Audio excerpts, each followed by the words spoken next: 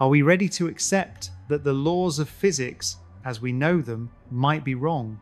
Or is the alternative that we are not alone even more terrifying? Remember Oumuamua? Picture this moment back in October 2017. That elongated visitor from beyond our solar system tumbled through our cosmic neighborhood at extraordinary speeds, leaving scientists absolutely speechless. Its cigar-shaped form rotated chaotically. Its surface reflected light like polished metal, and most mysteriously accelerated away from our sun without any visible tail or gas emissions to explain the thrust, a behavior that baffled 100% of observing astronomers. I was among the researchers who watched this unfold in real time. Harvard astrophysicist Avi Loeb proposed something that made his colleagues uncomfortable. What if Oumuamua wasn't entirely natural? What if it represented a solar sail, a piece of alien technology riding photons from distant stars? The scientific establishment dismissed this as wild speculation, preferring any natural explanation, however implausible, over entertaining the possibility of artificial origins. But what if Avi was right? What if we missed the signs because we weren't ready to see them? Now, 8 years later, another visitor has arrived. We call it 3I divided by Atlas, marking it as the third confirmed interstellar traveller to cross our threshold. And this one is doing something Oumuamua never did. Something that violates every principle we thought governed objects from beyond our solar system. It's not speeding up as it approaches our Sunday, it's slowing down. And according to fundamental physics, that should be impossible. Think about what this means for a moment. Natural comets accelerate as solar radiation pushes them. Oumuamua accelerated mysteriously as it departed. But 3I divided by Atlas, it's exhibiting micro-deceleration events, gentle braking maneuvers that no natural process can explain. So is 3I divided by Atlas deliberately trying to stay in our solar system? And if so, what we're witnessing now changes everything we thought we understood about visitors from the stars. What we're seeing might represent the first confirmed evidence of interstellar technology actively maneuvering through our cosmic backyard. 3I divided by Atlas is exhibiting micro-deceleration events. Gentle, sustained braking maneuvers that violate everything we understand about how objects move through space. Let me explain why this is so profoundly disturbing. Normal comets behave predictably as they approach the Sunday solar radiation, strikes their surfaces, heating frozen ices until they sublimate into gas. These outgassing jets act like tiny rocket engines, always pushing the comet away from the sun, always accelerating it faster along its trajectory. That's basic physics. That's what we've observed in thousands of comets throughout recorded history. Oumuamua behaved differently, certainly. It accelerated away from our sun without any visible tail or gas emissions to explain the thrust. That acceleration mystified us, violated our predictions, and sparked years of heated debate. But critically, it accelerated outward. It behaved anomalously, but still moved in the expected general direction away from solar radiation pressure. Now think about what 3I divided by Atlas is doing. It's slowing down. No natural comet has ever demonstrated sustained deceleration. The physics simply doesn't allow it. Solar radiation pushes objects away from the sun, not toward it. Outgassing jets push material away from the nucleus, accelerating the comet, never breaking it, and gravity pulls objects inward, making them move faster, not slower. There exists no natural mechanism in our current understanding of celestial mechanics that produces a braking effect on an object moving at these velocities through interplanetary space. Yet multiple independent observatories have confirmed what we're witnessing. The James Webb Space Telescope's spectroscopic velocity measurements, ground-based radar tracking arrays, and Doppler shift analysis from Mars orbiters all tell the same impossible story. Between September 23rd and September 26th, I divided by Atlas's velocity relative to the Sun dropped from 68.2 kilometers per second to 67.9 kilometers divided by S. That's only a 0.3 kilometer divided by S change. Not dramatic braking by any means, but statistically it's profoundly significant. Natural velocity variations caused by measurement uncertainties or atmospheric effects typically scatter randomly around a mean value. What we're observing shows clear directionality, sustained deceleration, maintained across multiple measurement windows. Avi Loeb stated it bluntly in his latest analysis. This is the smoking gun. Natural processes don't produce sustained deceleration at these velocities. Either we're witnessing exotic physics we fundamentally don't understand, or we're observing active propulsion from a technological artifact. Consider the comparison carefully. Oumuamua accelerated approximately 0.44 kilometers per second in the wrong direction. That was mysterious enough to spark years of investigation. 3. I divided by Atlas is decelerating 0.3 kilometers per second in an impossible direction. The magnitude is slightly smaller, yes, but the implication is far more terrifying because the direction of change violates every natural process we know. If 3 I divided by Atlas is genuinely slowing down deliberately, what could possibly explain such behavior? Let's examine the 3 most plausible mechanisms, each more unsettling than the last. Theory 1 proposes a solar sail operating in reverse mode. Instead of using solar radiation pressure to accelerate away from the sun like a conventional sail, imagine orienting a highly reflective surface to act as a cosmic parachute, creating drag against the photon wind streaming from our star.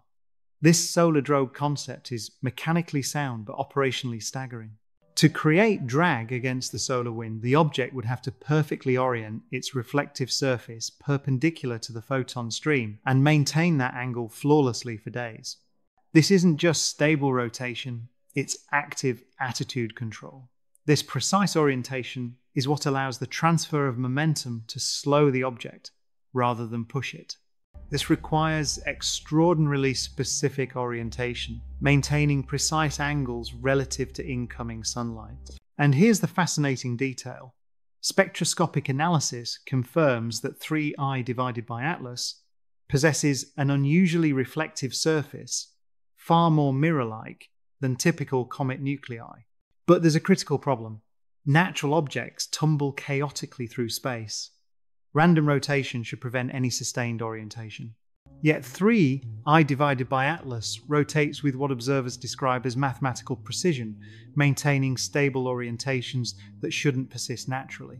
This observation is perhaps the most damning piece of evidence against a natural origin, as it implies a stabilized, non-tumbling body, something nature does not readily produce in this context. Theory 2 suggests active propulsion we simply cannot detect from Earth. Perhaps electromagnetic drive systems producing thrust without visible exhaust plumes or ion propulsion technology so subtle that its emissions remain below our instrumental detection thresholds. That mysterious green glow surrounding the nucleus, initially dismissed as standard cometary carbon ionization, is now being re-examined. Spectrometry shows it lacks the expected chemical ratios for simple outgassing. Could it be the signature of a leaky drive system, perhaps a form of magneto-hydrodynamic drive interacting with the solar wind? The mysterious green glow surrounding the nucleus could even represent ionized plasma manipulation, a byproduct of propulsion mechanics we don't recognize. The insurmountable challenge here involves power requirements. Any propulsion system capable of altering velocity at these scales would demand energy sources operating continuously for potentially thousands of years across interstellar distances.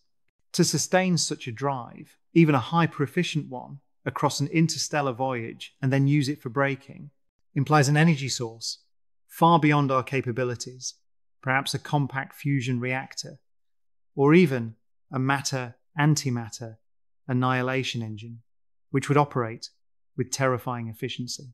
Theory 3 points toward gravitational manipulation through precisely timed planetary encounters. The October 3rd flyby past Mars resulted in measurable velocity changes. The upcoming March 2026 passage near Jupiter offers potential for more significant trajectory adjustments. But statistical analysis reveals the timing is impossibly precise, occurring with a probability less than 1 in 50,000. That 1 in 50,000 probability isn't just for a single event, it's for the entire sequence of encounters.